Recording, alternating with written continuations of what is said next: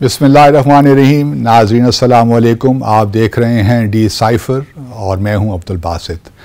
आज हम दहशतगर्दी से मुताल्लिक़ बात करना चाहते हैं और हमारी कोशिश ये होगी कि हम ज़रा जानें कि पाकिस्तान में जो दहशतगर्दी हो रही है उसकी बुनियादी असबाब क्या हैं, उसके आया हमारे पास तंजीमी सलाहियतें मौजूद हैं कि हम इस चैलेंज से नबरद आज़मा हो सकें, और अगर नहीं है तो वे फॉरवर्ड क्या है, और इसकी जो भी डायमेंशंस हैं आज मैं चाहूँगा कि इसकी गहराई में उतर कर डिस्कस करूँ इस सारे इशू को। और मेरे साथ बड़े अहम और मुअज़्ज़ज़ मेहमान मौजूद हैं तमाम इश्यूज़ को डिस्कस करने के लिए, नन अदर देन एहसान गनी। एहसान गनी साहब, आप जानते हैं कि NACTA national counter terrorism authority के चेयरमैन भी रहे हैं 2015 से 2018 तक। इससे पहले ये खैबर पख्तूनख्वा के आईजी भी रहे हैं, तो इनका बड़ा वसी तजुर्बा है इन तमाम मामलात में। तो thank you very much for gracing decipher. अच्छा, देखिए अभी मैं Pakistan institute for conflict and security studies pics की एक रिपोर्ट देख रहा था। उसके मुताबिक इस साल में अभी तक 2023 में 18 दहशतगर्दी के हमले हो चुके हैं, और इसमें तकरीबन आप कह लीजिए कि तकरीबन 218 शहादतें भी हुई और बहुत से लोग इसमें ज़ख्मी भी हुए। पिछले साल 2022 में जो थी तादाद वो 15 थी पिक्स के मुताबिक, और 2021 में 4 दहशतगर्दी के वाक़यात हुए। तो इस साल हम अगस्त में हैं और 18 वाक़यात जो है हमले ऑलरेडी हो चुके हैं। मुझे ये बताइए कि क्यों कर ये एकदम तेज़ी इसमें आई? आप क्या समझते हैं कि असल में दहशतगर्दी की जो रूट कॉज क्या है पाकिस्तान में? ये तो मैं समझता हूँ कि एक उसकी अंदरूनी डायमेंशन है और एक बैरूनी। पहले ज़रा अंदरूनी तौर पे हैं बताइए कि यहाँ दहशतगर्दी क्यों होती है? अच्छा, वो जिस तरह से कहते हैं ना कि कहाँ से सुनोगे कहाँ तक सुनाएं, ठीक है, तो कहाँ से शुरू करें और कहाँ पे ख़त्म करें। बात आपकी दुरुस्त है। मुझे याद है कि मैं स्कूल जाता था पेशावर में 70s में, उस ज़माने में भी दहशतगर्दी के वाक़यात सिनेमा हॉल्स में हुआ थे। राइट, बिल्कुल आपकी बात दुरुस्त है।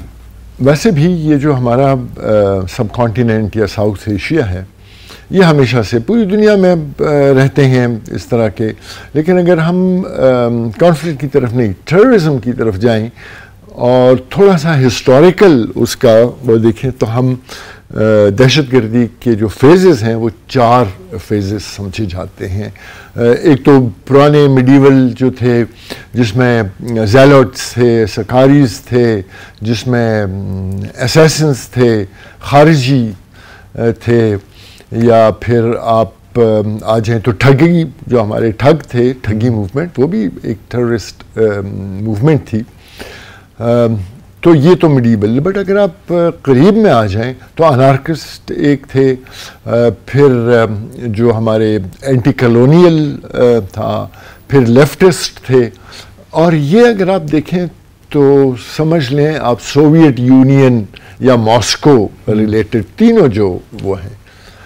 जब ईरानियन रेवोल्यूशन आया और पेट्रो डॉलर आए तो वो शिफ्ट हो गया टू ईरान और हमारे सऊदी अरेबिया, पाकिस्तान, इन एरियाज़ में। तो वो तो थोड़ा सा उसका वो हम समझते हैं बैरूनी डायमेंशन बाद में, पहले अंदरूनी डायमेंशन। अब आते हैं हम अंदरूनी डायमेंशन की तरफ। There is a coat which says कि people do not pick up arms because they're poor. People pick up arms because they're angry and they're frustrated. मतलब गुर्बत वजह नहीं है, फ्रस्ट्रेशन और गुस्सा, ये वजह। Not the only cause, अच्छा, बुनियादी वजह ज़्यादा है। अच्छा, तो अगर हम ये देखते हैं कि एक डीएनए या एक मिजाज एक कौम का बन जाता है और ये शुरू अगर इसको हम देखते हैं, और जिस तरह आपने कहा कि 70s में भी یہ پرابلم رہی.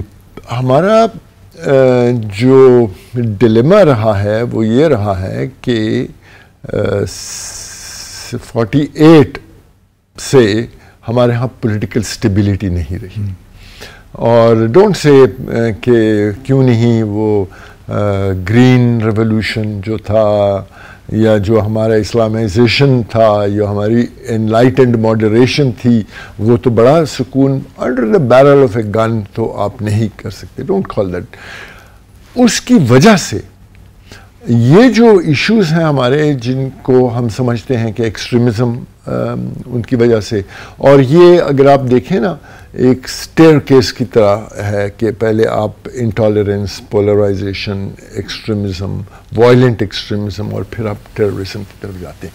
وجہ یہاں پہ اگر ہم اسپیسیفک ان کی طرف آئیں ریزنز کی طرف اور ہم ایک تھریشولڈ مقرر کرنا چاہیں تو وہ ہم سمجھیں گے کہ جس طرح میں نے کہا پراکسی وار جب شروع ہو گئی ایران کی اور سعودی عرب کی اور وہ یہاں پہ شروع ہوئی, ورنہ اس سے پہلے اگر آپ 50s اور 60s میں دیکھیں تو وی ور ویری ٹالرنٹ اور پروگریسو ایک سوسائٹی, اور اس سے ایک دم سے ہم ریگریسو سوسائٹی کی طرف. لیکن وہ تو انٹر سیکٹیرین کانفلکٹ تھے جو ہوئے. دیکھیں جب آپ کی سوسائٹی ایک طرف چلنا شروع کر دیتی ہے اور انٹالرنس اور ایکسٹریمزم آ جاتی ہے تو that is not confined then to your sectarian. وہ ورک پلیس میں بھی آ جاتی ہے, وہ سوشل بھی آ جاتی ہے, وہ آپ کی اسکولز اور کالجز کو, وہ سب کو ایک قسم سے گرپ میں وہ لے لیتی ہے. سو دیٹ اب ہمارا اس میں جو سب سے بڑا تو یہ کہ وی point fingers to all the external elements without looking at the internal elements جو ہم ہیں. مثلاً اگر ہم یہ دیکھیں تو بہت قریب میں آ جاتے ہیں, 2001 میں ہم آ جاتے ہیں, تو ہمیں تو یہ بھی کلیئرٹی نہیں تھی کافی عرصہ کہ یہ ہماری جنگ ہے یا ہماری جنگ نہیں ہے. اس کی وجہ سے کلیئرٹی ہماری کا پرابلم رہا.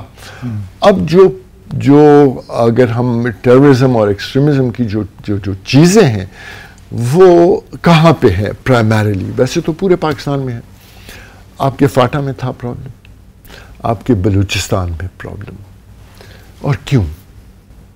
وہ اس لیے کہ ہم نے کبھی ان کو اپنا حصہ سمجھا ہی نہیں. لیکن اب تو مرج کر لیا فاٹا ہم نے. ٹھیک ہے, جو ہمارا مرجر کا جو تھا نا وہ ہم نے لیٹ کیا بائی 70 ایئرس, اور پھر جب کیا تو اتنی تیزی سے کیا, اور میں اکثر یہ بات کرتا ہوں کہ ہم نے مرجر کے بعد سٹک اینڈ کیرٹ کیا, کیرٹ اینڈ سٹک نہیں کیا. واٹ آئی مین ٹو سے از کہ پہلے ہمیں ان لوگوں کو یہ تاثر دینا تھا کہ once you merge into Pakistan you will be better of. تو ہم نے کیا کیا, ہم نے ادھر پولیس بھیجی, ہم نے عدالتیں بھیجی, بجائے اس کے کہ ہم وہاں پہ پبلک ہیلتھ, اسکولز, کمیونیکیشن, یہ چیزیں, justice system most important, justice system ہم ادھر لے کر ہی نہیں گئے, اور جو ان کا ایک جسٹس سسٹم تھا اس کو ہم نے ایبروگیٹ کر دیا, اور دوسرا ایک جسٹس سسٹم. آپ کو میں اور بات بتاؤں, 69 میں جو ہمارے پرنسلی اسٹیٹس تھے, سوات, دیر, چترال, امب, یہ ہم نے مرج کیا, وہ بھی اسی طرح جلدی میں. ٹھیک, وہ ابھی تک سیٹل نہیں ہوئے. ایوری فیو ایئرز وہاں پہ issue, T N S M کا ایشو آیا تھا, وہاں سوات میں خاص طور پہ فضل اللہ کا ایشو آیا تھا, اور ابھی تک وہ ختم نہیں ہوئے.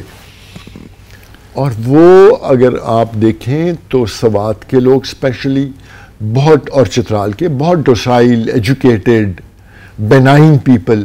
دیر تھوڑے اکھڑے ہوئے تھے بٹ اسٹل ان کے کوئی بارڈر اس طرح کا ایشو نہیں تھا, کوئی کانفلکٹ سے نہیں نکلے, ابھی تک سیٹل نہیں ہوئے 69 ٹو ٹوڈے. اور اس کی بھی یہی وجہ تھی, ایک دم سے ہم نے کیا, انیبلنگ انوائرمنٹس ہم نے دیے نہیں.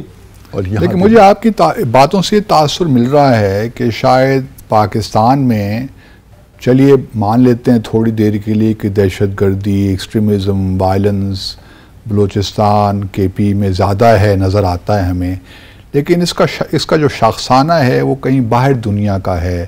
79 میں ایران ریولوشن، اس کے بعد پھر افغانستان کا کاز. ہمارے انٹرنل پرابلمز ایز سچ کوئی نہیں ہیں. ہمارے جو سوشل اکنامک ایشوز ہیں وہ آپ میٹر نہیں کرتے آپ کے خیال میں؟ 70s تک نہیں. یہ جو میں نے آپ کو بلوچستان اور کے پی کہا وہ کیوں کہا، اس لیے میں نے آپ کو کہا کہ یہاں پہ اگر آپ سوشل اور اکنامک فیکٹرز دیکھیں تو سب سے کم انڈیکیٹرز آپ کو یہاں پہ نظر آئیں گے. لیکن اس کی شاید وجہ یہ بھی ہو سکتی ہے نا کہ because the both areas border Afghanistan, تو یہ موقع ہی نہیں ملا کہ ہم صحیح معنی میں وہاں انویسٹ کر سکیں because of the conflict, Afghan refugees and so on and so forth. یہ کب شروع ہوا؟ یہ آرگومنٹ ہے نا. یہ تو 79. تو اس سے پہلے آپ نے کون سے وہاں تیر مارے تھے؟ پہلے تو فاٹا ویسے ہی قبائلی علاقہ تھا. تو کیا ہوا؟ پارٹ آف پاکستان تھا. ٹھیک ہے. بلوچستان نہیں تو آپ یہ کہنا چاہ رہے ہیں کہ اگر یہاں پہ حالات ٹھیک ہوتے، ایران سعودیوں نے جس طرح جو سیکٹیرین وائلنس یہاں پہ لے کر آئے تو وہ نہ ہوتا اگر ہم نے انویسٹ کیا ہوتا یہاں پہ. ہم نے اپنے فالٹ لائنز یہ کبھی ایڈریس نہیں کیا. ٹھیک ہے. ہم نے ہمیشہ ہم چھپتے رہے ہیں بیہائنڈ. یہ نہیں کہ ان کا نہیں ہے. آپ کا ریجنل اور گلوبل پاورز تو تھرو آؤٹ یہاں پہ کرتی نہیں ہیں. Not now. From ڈیریس to Alexander to the ہونز to Arabs to رشنز to Americans to central Asian سب ادھر آتے رہے ہیں. سو وہ رہا ہے. بٹ ہماری جو اپنی فالٹ لائنز ہیں جن میں سے وہ فالٹ لائنز ایسے ہیں کیا؟ ایک دو ذرا ہمیں بتائیں. ایک میں بتا دوں آپ کو. ایک بتائیے. میں تو یہ پوچھنے کے لیے تو بیٹھے ہیں، ہمارے ناظرین بڑے خوش ہوں گے اگر آپ بتائیں گے تو.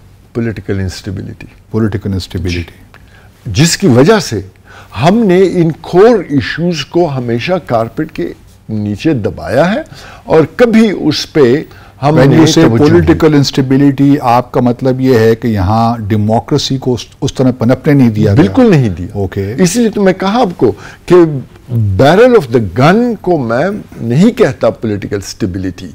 کنسنسس سے اگر آپ کی پولیٹیکل سٹیبلٹی ہو وہ آپ کی نہیں رہی. تو چونکہ ہماری یہ فالٹ لائن تھی تو ہمارے جو انٹرنیشنل ڈیٹریکٹرز تھے انہوں نے پھر ہماری ان فالٹ لائنز کو ایکسپلائٹ کیا. پلس ملک ماست کے ملک خدا ماست جہاں پہ کوئی کانفلکٹ رہا وہاں ہم پہنچتے گئے. مثلاً بوسنیا چچینیا وہ جب دعا کرتے تھے نا تو وہ بلکہ خطبے میں بھی ہے. خطبے ابھی تک چل رہا ہے. ابھی تک وہ چل رہا ہے. ٹھیک ہے. وہاں ہم رہے ہیں. سیریا میں ہم، یمن میں ہم، بحرین میں ہم. we've been all over.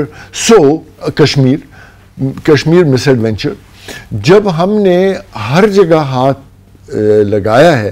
And when we opened up our fault line. Kashmir کو تو آپ باقی چیزوں کے ساتھ نہ کریں نا بھی شامل. کشمیر تو بالکل الگ ایشو ہے. 48 سے چل رہا ہے. چلو 48 سے جو مس ایڈونچر چل رہا ہے اس کو جاری رکھتے ہیں، اس پہ بات بھی نہیں کرتے.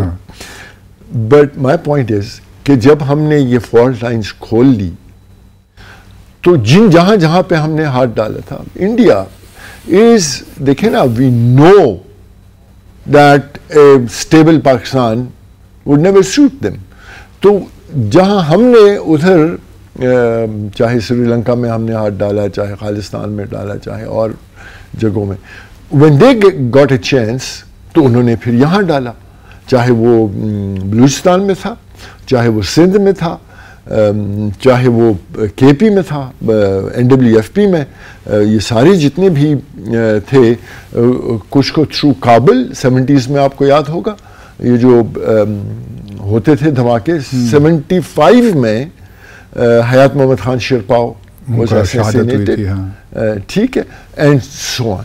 تو اپنے فالٹ لائنز جن میں سے ایز اے سیڈ کیونکہ اگر ہماری پولیٹیکل سٹیبلٹی ہو اور ہماری پولیٹیکل لیڈرشپ اونرس ان کے اوپر ہو اور وہ اونرشپ لیں ان چیزوں کی تو ہو سکتا ہے. ٹیررزم کو کاؤنٹر کرنا اور ایکسٹریمزم اور ان کو کاؤنٹر کرنا اس میں فرق ہے. آپ کی جو ملٹری ہے اسٹرینتھ اس کا لمیٹڈ رول ہے اور وہ یہ ہے کہ یہ ایریا ٹیررسٹ کے پاس ہے اور اس کو وہ کلیئر کر دیں. ٹھیک ہے. اب اس کا فالو اپ جو ہے وہ آپ کی پولیٹیکل لیڈرشپ نے کرنا ہے جو کبھی نہیں کیا. اور جو ہمارے مین اگر ہم 3 conflicts global and regional conflicts whether it was the Cold War, Afghan War or Global War on Terror, تینوں میں ملٹری رولرز رہے ہیں پاکستان. ٹھیک ہے. اور جو پولیٹیکل لیڈرشپ تھی ان کی کمپریہنشن ہی نہیں ہے, ابھی تک نہیں ہے کہ یہ ہو کیا رہا ہے اور اس کو ہینڈل کیسے کرنا ہے. اچھا, جو فاٹا میں ایک جو پہلے فاٹا ارسٹوائل فاٹا جو تھا اس زمانے میں ہم یہ بھی دیکھتے تھے کہ 9/11 کے بعد خاص طور پر یا طالبان کی حکومت کے آنے کے بعد وہاں پہ ہمارے قبائلی علاقوں میں جو ایک ملک سسٹم ہوا کرتا تھا وہ بھی ختم ہو گیا. کوئی جو ریلیجس ایلیمنٹس تھے انہوں نے دے ہیو ٹیکن اوور. کوئی وہاں پہ جو ریلیجس نہ بھی کہیں نہ کہیں تو خوارجی کہیں تو بہتر ہے. ہاں ہاں.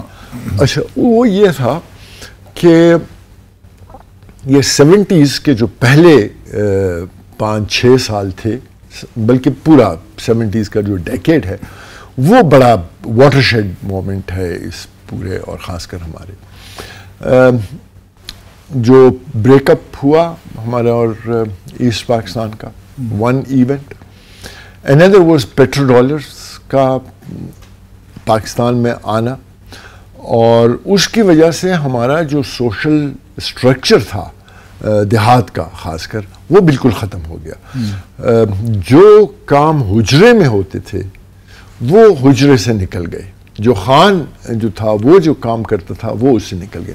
اس کے ساتھ ساتھ جو ہم نے پراکسی وار کی بات کی, اور پھر جب سوویت یونین ادھر آیا اور ہم نے ان کو ان سے جنگ شروع کی, تو جو ریلیجس فیکٹر تھا ان کو بہت زیادہ اہمیت ملی, اور ہم نے بدقسمتی سے جو وہ جنگ تھی وہ افغان وار کی بجائے ہم نے اس کو جہاد کے طور پہ کیا, تو ہمارا سوشل سٹرکچر بہت ہی کمزور ہو گیا اور ایک نیا سٹرکچر سامنے آیا, جو جس طرح سے آپ کہہ رہے ہیں نا کہ اب حجرہ تو ختم ہو گیا, ملکی سسٹم اسپیشلی جو فاٹا میں تھی وہ انٹیکٹ تھی ٹل 9/11 and a few years after 9/11, جو کہ ایک رپورٹڈ کاؤنٹ کے مطابق فاٹا میں some 750 ملکس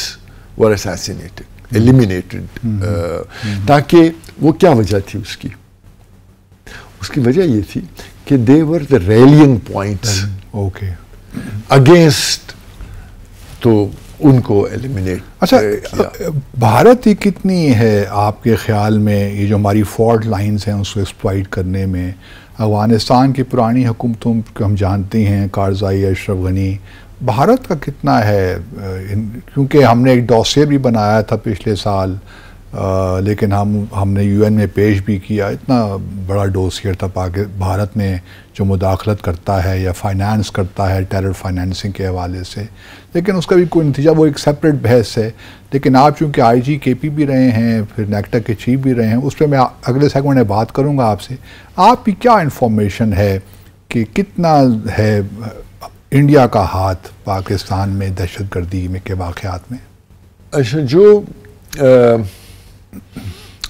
ہوتی ہے یہاں پہ ہمارے ہاں دہشت گردی, تو کرتے تو ہم ہی لوگ ہیں زیادہ تر.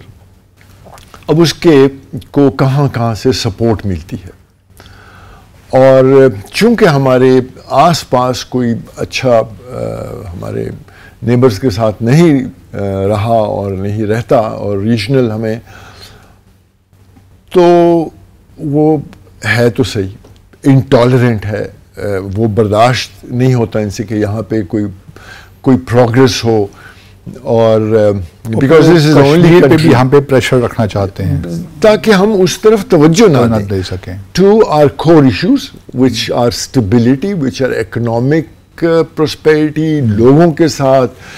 once that happens and you are a stable country, تو پھر آپ کو کشمیر پہ بھی آپ کا سٹانس زیادہ اگریسو ہوگا. ابھی تو آپ کو اپنی پرابلم سے فرصت نہیں, سوائے اس کے کہ سرینا کے باہر وہ آپ نے کلاک لگا دیا ہے, but we are not actually. ہماری اور اتنے زیادہ اینڈ دہشت گردی کی وجہ سے وہ کنیکٹڈ ہو جاتے ہیں نا. آپ کی economics are connected to your security. تو وائی وڈ دے وانٹ کہ پاکستان اسٹیبلائز ہو اور وہ پروگریس ہو. سو ان کا ہے plus there number of other. امریکہ کا بھی ہاتھ ہے. مجھے وقفے کا کہا جا رہا ہے. ناظرین مختصر سا وقفہ لیتے ہیں اور پھر آ کر اس پہ ذرا بات کریں گے, کیونکہ جی بہت سی تنظیمیں پاکستان میں بنی ہیں, نیکٹائی فار دیٹ میٹر جس کو احسان غنی صاحب نے ہیڈ بھی کیا ہے. تو پوچھیں گے کہ ہماری کیپیسٹی کیا ہے آرگنائزیشنل حوالے سے, ٹیکنیکل حوالے سے, اور پھر 18th امینڈمنٹ جو ہے سینٹر میں اور پروونسز کا کیا رول رہا ہے. تو ان تمام باتوں پہ ذرا بات کرتے ہیں, لیکن ایک شارٹ بریک کے بعد.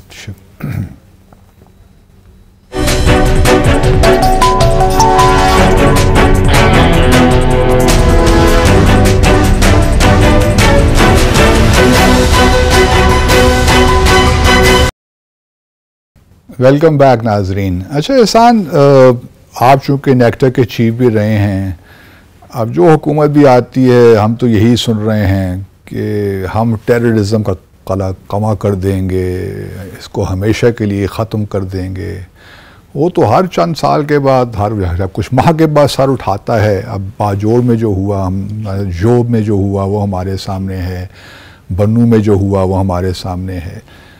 تو آپ کس طرح آپ ہمیں پاکستانیوں کو بتائیں گے کہ نیکٹا جو ہم نے 2008 میں شاید یہ بنائی تھی اتھارٹی, یہ بری طرح ناکام ہو گئی ہے, اور اگر یہ ناکام ہو گئی ہے تو اس کی وجوہات کیا ہیں؟ فنڈز حکومت نہیں دیتی, ہمارے پاس ٹیکنیکل کیپیبلٹی نہیں ہے, کیپیسٹی کے ایشوز ہیں, کون سے وہ ایشوز ہیں؟ اور پھر یا یہ ہے کہ ٹرف وار ہے, کوئی صحیح معنوں میں جو نیشنل کوآرڈینیشن ہونی چاہیے وہ نہیں ہے, 18th امینڈمنٹ کے ایشوز بیچ میں آ گئے ہیں پروونسز اور سینٹر کے درمیان. کیونکہ ابھی دیکھیں جب پی ڈی ایم کی حکومت آئی اور یہ بنو کا واقعہ ہوا وہاں کاؤنٹر ٹیررزم ڈپارٹمنٹ میں, تو اسلام آباد نے کہنا شروع کر دیا کہ جی پی ٹی آئی کی حکومت 10 سال تھی تو انہوں نے تو کام ہی نہیں کیا اس کے اوپر, اس لیے یہ سارا معاملہ ہوا. تو تھوڑا سا اس پہ ہمیں ذرا ہمارے ناظرین کو ذرا بتائیے کہ اصل میں ہماری کیپیسٹی کیا ہے, کیا واقعی ناکام ہو گئے ہیں؟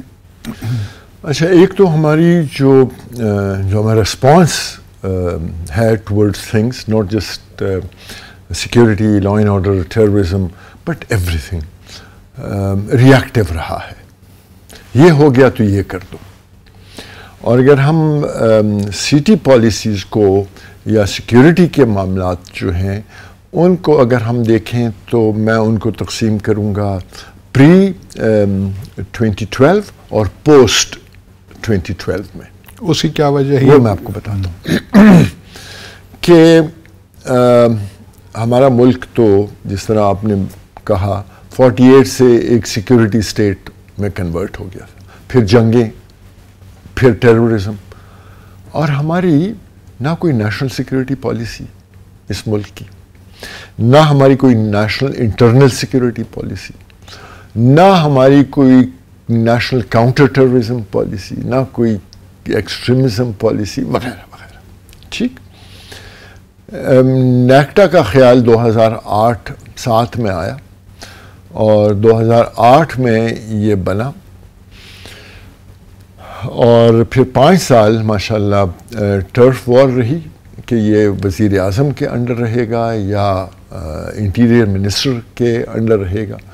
اور پھر جس طرح سے حکومت جاتے جاتے جتنے بھی بل ہوتے ہیں, جس طرح سے ماشاءاللہ آج کل ہو رہا ہے, ہاں بڑا Guinness book of world record شاید ہے, اسی طرح ایک ایکٹ یعنی 2008 میں ایگزیکٹو آرڈر کے ذریعے بنا, 2013 میں اس کا ایکٹ پاس ہوا, 13 میں حکومت جا رہی تھی, اس وقت پیپلز پارٹی کی پیپلز پارٹی, انہوں نے جاتے جاتے بنا دیا اس کا act, which is very good. Okay, yes, credit جہاں پہ ہے وہاں پہ ہمیں دینا چاہیے.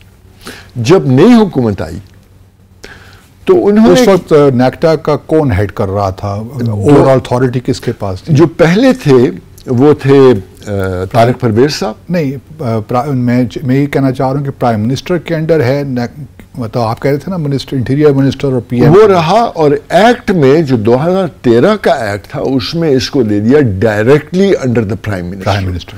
اور جو بورڈ آف گورنرز بنا اس کے چیئرمین پرائم منسٹر اور ایگزیکٹو کمیٹی کے جو تھے وہ انٹیریئر. ٹھیک ہو گیا.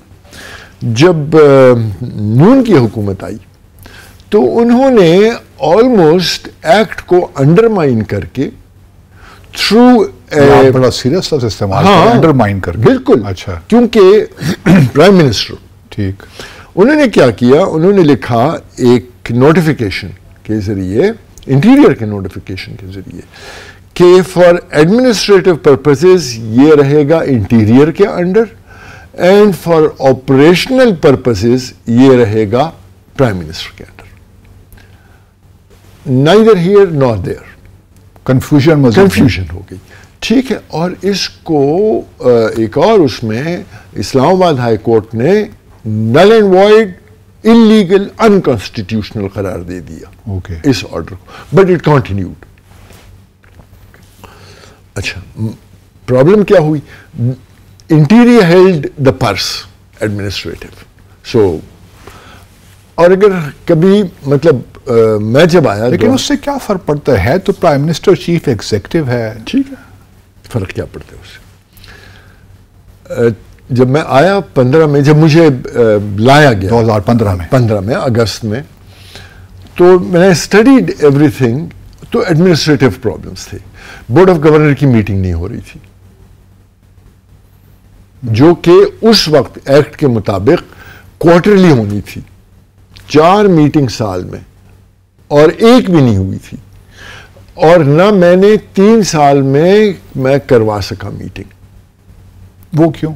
وہ اس لیے کہ میں ایجنڈا بھیجتا تھا اور ڈیٹ مانگتا تھا پرائم منسٹر سے, اور فائل غائب ہو جاتی تھی. پھر 3 مہینے بعد میں پھر ایک بھیجتا تھا. اس سے کیا وجہ؟ آپ نے کوئی معلوم کرنے کی کوشش؟ ہاں, میں نے معلوم کرنے کی کوشش. کیا کوشش؟ کیا مجھے معلوم؟ میں نے انٹیریئر منسٹر کے پاس میں گیا, ناٹ ونس ٹوائس تھرائس.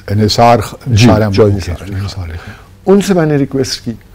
انہوں نے اپنے سٹاف کو بلایا کہ نیکسٹ ٹائم میں نے go to the prime minister office, مجھے یاد دلانا کہ یہ بہت ضروری ہے اور اس میں ایڈمنسٹریٹو اور لیگل پرابلمس ہو رہے ہیں.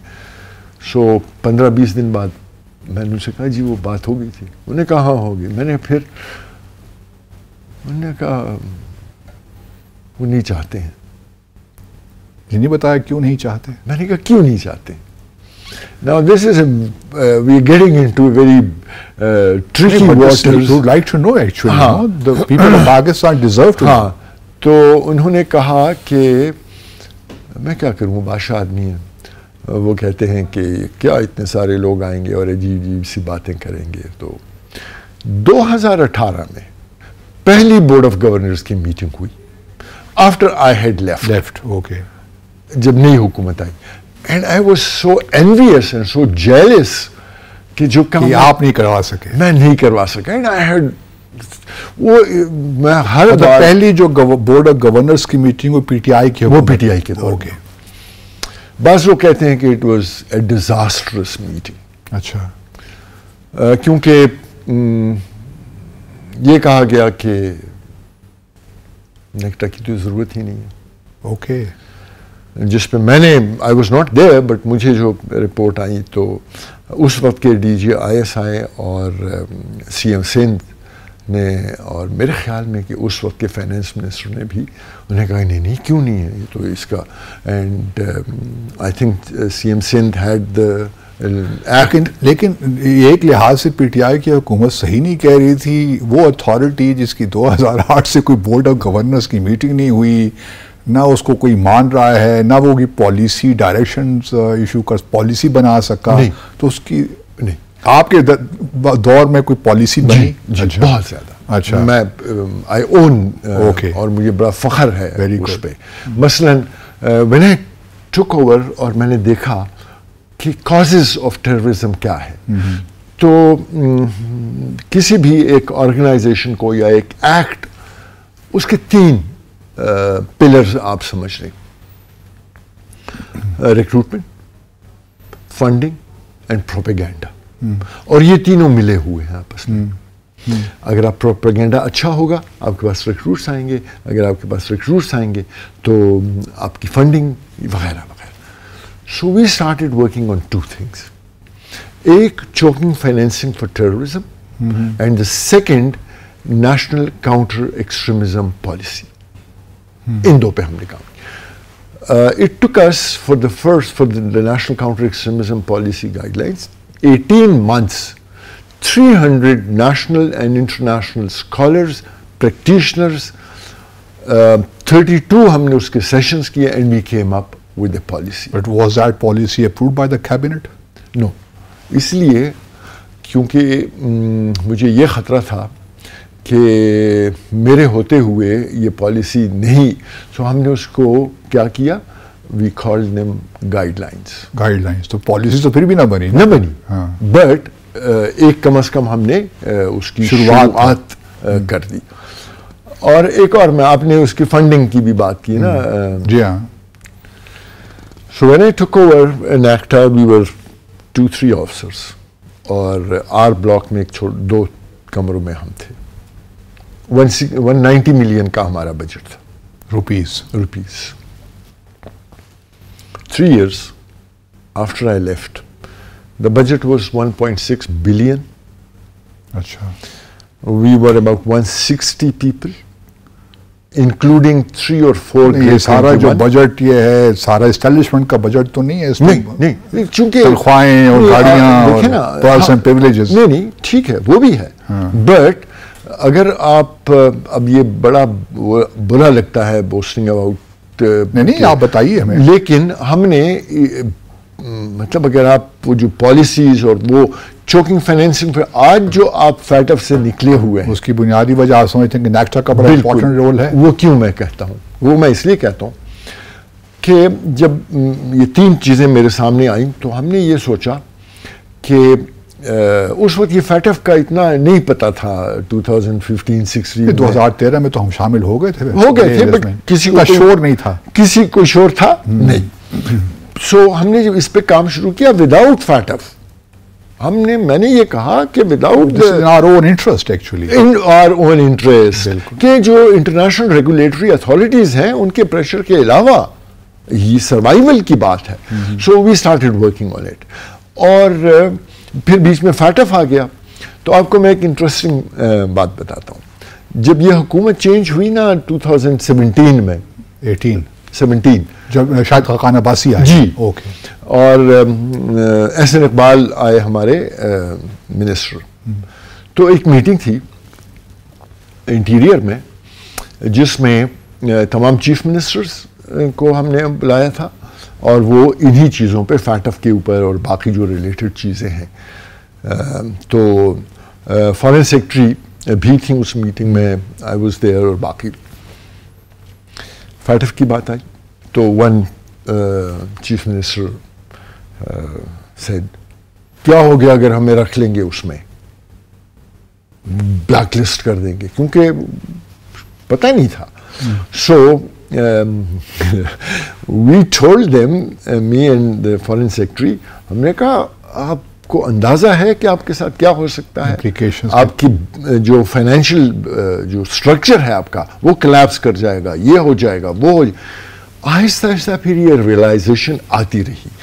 But NACTA had done lot of, لیکن نیکٹا یہ جو ہمارے ہاں کاؤنٹر ٹیررزم ڈپارٹمنٹس ہیں پروونشل لیول پہ, یہ بھی نیکٹا کی ذمہ داری ہوتی ہے ان کو اکوپ کرنا ٹیکنیکلی اینڈ ایوری تھنگ, یا یہ اپنے طور پہ خود ہی کرتے ہیں؟ یہ جو امپروومنٹ آئی ہے وہاں پہ یہ نیشنل ایکشن پلان کی وجہ سے آئی تھی. اوکے. جب نیشنل ایکشن پلان آیا اے پی ایس اٹیک کے بعد 2014 دسمبر میں, تو اس میں one of the points was کہ ان کو اکوپ کیا جائے اور ایک افیکٹو ایک. تو آپ یہ سمجھتے ہیں کہ اس وقت جو ہمارے ادارے ہیں خاص طور پہ کاؤنٹر ٹیررزم ڈپارٹمنٹس ہیں مختلف ڈسٹرکٹ لیول پہ یا پروونشل لیول پہ, they are I mean properly equipped to handle everything? Intelligence کا بھی اس میں اسپیکٹ ہوتا ہے, اس میں کتنی کوآرڈینیشن ہوتی ہے جو ہماری انٹیلیجنس ایجنسیز ہیں؟ انٹیلیجنس ایجنسیز کی کوآرڈینیشن, آپ کی جو نیشنل کوآرڈینیشن ہے, دیٹس لائک اے سارسرز اسٹون. وہ فلاسفر اسٹون کی طرح نہ پرفیکشن نہ، لیکن وہ نیکٹا کا کام مینڈیٹ نہیں ہے. Coordination absolutely. اب ہوتا کیا ہے، سی ٹی ڈیز جو ہیں پروونسز میں ان کا ٹیکٹیکل کام ہے. اوکے. اور جو نیکٹا ہے، ٹیکٹیکل سے کیا مراد ہے؟ Tactical hands on. Hands on, ٹھیک ہے. یہ ریڈ کرنا، یہ پکڑنا، یہ انویسٹیگیشن کرنا، نیکٹا کا اس سے کوئی کام نہیں ہے.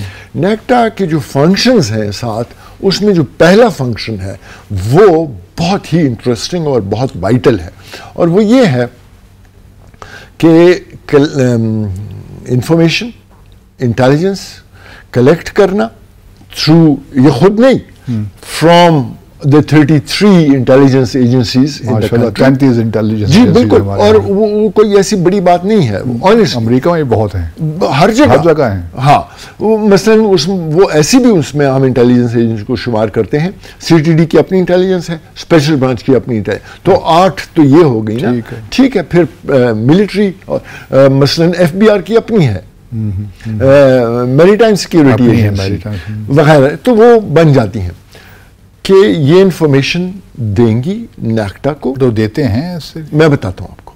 وہ نیکٹا کو دیں گی تمام، اور نیکٹا پھر ان کو ڈسمنیٹ کرے گا اور ان کو اینالائز کرے گا. اب امپورٹنٹ چیز یہاں پہ ہے، مثلاً اور ہم نے یہ کیا کہ نیکٹا کا ہم نے ایک دفتر بنایا جو تھا جوائنٹ انٹیلیجنس ڈائریکٹوریٹ. یہ آپ کے قریب ہی، جہاں پہ ہم بیٹھے ہیں اس کے قریب ہی وہ دفتر تھا، ہے ابھی بھی بیچارہ.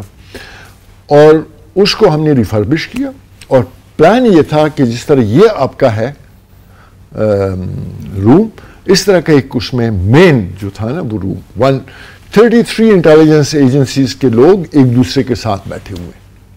اب سوچیں، ایک انفارمیشن آئی ISI سے کہ یہ اٹیک ہونے والا ہے. سو دا ISI چیپ وڈ سے کہ یہ اٹیک ہونے والا ہے. IBMI special branch they would confirm it. One. تو دوسرا جو اہم کام وہ یہ ہے کہ let's take the example of Mardan.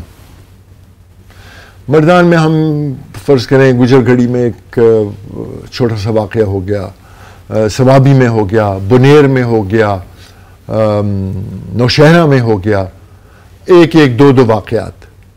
So Hare D P او اس سے اپنے اس پہ، مطلب وہ صاحب نیکٹر کے سینٹر کمانڈ آپ ادھر بیٹھے ہوئے ہیں. سو یو سی کہ یہ کیا ہو رہا ہے، اینڈ یو ٹیل دیم کہ یہ تمہارے آس پاس. اس طرح کے فنکشنز تھے.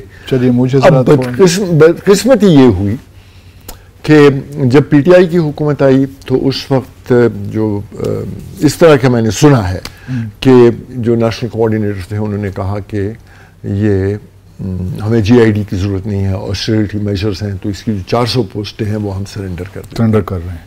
چلیں ناظرین، یہ مختصر وقفہ لیتے ہیں. آ کر پھر ایک بڑے 2 اہم سوال میں احسان غنی صاحب سے کرنے جا رہا ہوں، ہمارے ساتھ رہیے.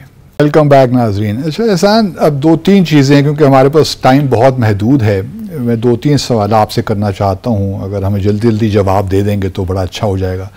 ہم نے میری آبزرویشن ہے کہ ہماری جو انٹیلیجنس نیکٹا وغیرہ جو بھی ادارے ریلیونٹ ہیں وہ دھڑا دھڑ الرٹ نوٹسز ایشو کرتے رہتے ہیں تاکہ خدا نہ خواستہ کوئی واقعہ ہو جائے تو ریسپانسبلٹی کہیں ہم نے تو نوٹس ایشو کر دیا تھا، الرٹ نوٹس، انہوں نے صحیح اقدامات نہیں لیے، اور وہ اتنے زیادہ ہو جاتے ہیں کہ پھر ان کی اہمیت نہیں رہتی. اس کی کیا وجہ ہے؟ یہ کوئی بیوروکریٹک مائنڈ سیٹ ہے جو یہ کام کرتا ہے؟ 2 تھنگس. انٹیلیجنس کلیکشن جو ہے نا وہ کوئی آسان کام نہیں ہے. آپ کے پاس کہاں سے آئے؟ جو ہیومن انٹیلیجنس ہے وہ خطرناک اتنی زیادہ ہو گئی ہے that nobody dare do that. پھر ہمارے سیگنٹ آ جاتا ہے جو سگنل انٹیلیجنس ہے، جو فون وغیرہ، اور اس میں 2 یہاں پہ 2 چیزیں ہو جاتی ہیں. آپ کی انٹیلیجنس ایجنسیز کا فوکس کیا ہے؟ ٹھیک، مثلاً کہ ان کے جو سورسز ہیں وہ 80% پولیٹیکل کی طرف ہیں یا 80% ان کے کاؤنٹر ٹیررزم کی طرف ہیں. ٹھیک، سو ون از دیٹ. اور پھر جو انٹیلیجنس آتی بھی ہے نا وہ اتنی ویگ ہوتی ہے. مثلاً میں آپ کو بھائی وہ جلدی کرو, ہم فون سن رہے ہیں, جلدی کرو, وہ ہم نے ادھر وہ گاڑی چاہیے. اچھا, دیٹس آل. اب اس کو ڈیسائفر کس طرح کریں گے؟ رائٹ. سو ایک تو وہ ہماری. پھر جو آپ نے بات کی انٹیلیجنس کوآرڈینیشن کی, انٹیلیجنس کوآرڈینیشن ڈپینڈ کرتا ہے کہ تھریٹ کتنا زیادہ ہے. So like when I was in the intelligence bureau heading کے پی, میں رہا ہوں انٹیلیجنس بیورو کے پی میں فرام سم ویئر 2000. آپ سے ڈرنا چاہیے ہمیں, آپ بڑا انٹیلیجنس کا کام کرتے ہیں. نہیں, وہ آئی ڈی میں تھا. وہ اس لیے کہ میں رہا 2008 2 3 to about 8 9 10 11 وغیرہ تک. تو جب تھریٹ بہت بڑھ گیا تھا, سو my self and the I S I and the M I and special branch, minute کی ہم کوآرڈینیشن ہوتی تھی ہماری. ٹھیک ہو گیا. جب یہ تھریٹ تھوڑا سبسائڈ کر جاتا ہے ہم بھی ریلیکس ہو جاتے ہیں, تو ریلیکس ہو جاتے ہیں, اور انٹرنل جو رائیولریز ہیں یا کمپٹیشن ہے اٹ اوور ٹیکس. آپ نے ایک بات کی کہ سی ٹی ڈی کی جو کیپیسٹی کے بارے میں. اب یہ جب ہم نے شروع کی جنگ, جب ہمارے اوپر مسلط ہوئی, اور آپ نے یہ بھی کہا کہ دوبارہ وہ سینزو کا آپ نے نام سنا ہوگا, اس کا ایک قول ہے کہ when thunder clap comes there is no time to cover your ears. ہم نے 24 گھنٹے تیاری کرنی ہے, ہم نے 365 days تیاری کرنی ہے. جب آ جاتا ہے تو پھر there is no time. یہی ہمارے ساتھ ہو رہا ہے. سو کوآرڈینیشن کا بہت بڑا ایشو ہے. اور میرا آخری سوال آپ سے یہ ہے, ایک بڑی ڈویژن ہے پاکستان میں, آپ سمجھتے ہیں کہ ہم یہ جو خوارجی ہیں ٹی ٹی پی کے, ان کو ہم کس طرح ہینڈل کریں؟ کیونکہ پچھلی حکومت کا یہ تھا کہ ہم ان کو مین اسٹریم کرنا ہے, ان کے ساتھ بات چیت کریں, ان کو دھارے میں لائیں, قومی دھارے میں لائیں. لیکن میرا اپنا ذاتی خیال تو یہی ہے کہ دہشت گردوں سے کوئی بات چیت نہیں ہو سکتی, اور خاص طور پہ جو خوارج جو خارجی ایلیمنٹ ہیں ان سے تو بالکل نہیں ہو سکتی. آپ کی اس بارے میں کیا رائے؟ ہمارے پاس اتنی استطاعت ہے کہ ہم ٹی ٹی پی جیسے مانسٹر سے, اب تو یہ جو باجوڑ میں ہے تو آئے کہ خراسان نے اس کی ذمہ داری قبول کی ہے, تو صرف ٹی ٹی پی تو نہیں ہے, اور بھی بہت سی دہشت گرد تنظیمیں ہیں جو ایکٹیو ہیں. تو ہمارے پاس سب کیپیسٹی ہے. What is the way forward? ہمیں پہلے تو یہ بتائیے کہ ٹی ٹی پی کے ساتھ نیگوشیٹ کرنا چاہیے کہ نہیں کرنا چاہیے. یہ جو نیگوشیشن اور نیگوشیٹڈ سیٹلمنٹس ہوتی ہیں, دیز آر ناٹ نیو اور اونلی ریلیونٹ پاکستانی, پوری دنیا میں ہو رہا ہے. آئی آر اے کو کیسے انہوں نے کیا, فائنلی تو یہی کیا نا. آپ ساؤتھ امریکہ میں چلے جائیں, فارک کو اور باقیوں کو کیا نا. تو you think there is room for negotiation? always is room. However, there is a big however. یہ انگریزی کا بہت اچھا لفظ ایجاد کیا ہے, استعمال کرتے ہیں. ہاں, لیکن اس کے باوجود بہت اچھا آدمی ہے, لیکن وہ شعلے فلم کا آپ کو یاد ہوگا وہ ڈائلاگ. تو کرنا چاہیے بالکل, لیکن کس کو کرنا؟ Not one entity. پارلیمنٹ, اگر آپ جہاں بھی دیکھتے ہیں پارلیمنٹ کرتا ہے, ٹوٹی پھوٹی پارلیمنٹ ہے, بگڑی ہوئی پارلیمنٹ ہے, بٹ دے ریپرزینٹ. بٹ حکومت بھی تو پارلیمنٹ سے نکلی ہے نا, حکومت کیوں نہ حکومت کرے؟ حکومت اور یہ پی ٹی آئی کی پہلی حکومت نہیں تھی جو نے کہا, پی ایم ایل این نے پہلے ڈائلاگ شروع کیا, اور جو internal security national internal security policy 1 ہے اس کا 3 کمپوننٹ تھے. 1 واز ڈائلاگ, بلکہ وہ تحریک نفاذ شریعت محمدی جو سوات وغیرہ میں تھی اس کے ساتھ پیپلز پارٹی والوں نے بھی نیگوشیٹ کیا, 2008 میں نیگوشیٹ کی. اچھا, اب کیا آپ نے کرنا ہے؟ Are you negotiating from a position of weakness اور a position of strength? 2012 Obama نے کہا کہ ہم 2014 تک نکل آئیں گے افغانستان سے. ٹھیک, دیٹ واز دا ٹائم کہ یہ نیگوشیٹ کرتے طالبان کے ساتھ. کیوں؟ امریکنز اس وقت دے ہیڈ این ایج. ہم نے جتنے بھی نیگوشیشنز کیے ہیں فرام شکائی ٹو یہ کابل کا جو مس ایڈونچر تھا all from a position of weakness. اگر آپ نے from a position of weakness کرنا ہے تو ابھی مطلب ٹائم نہیں ہے آپ کے خیال میں کرنے کا؟ نو, آپ پہلے تو پوزیشن آف اسٹرینتھ پہ آئے and then negotiate with them. کیوں؟ ابھی جو آپ نے کوشش کی تھی نا کابل میں, you are doing it from a position of weakness, اور آپ کو ان کی شرائط آپ کو تھی یہ کرو یہ کرو یہ کرو. نو, حکومت کی شرائط ہونی چاہیے, یہ کرو گے یہ کرو گے یہ کرو گے تو آؤ.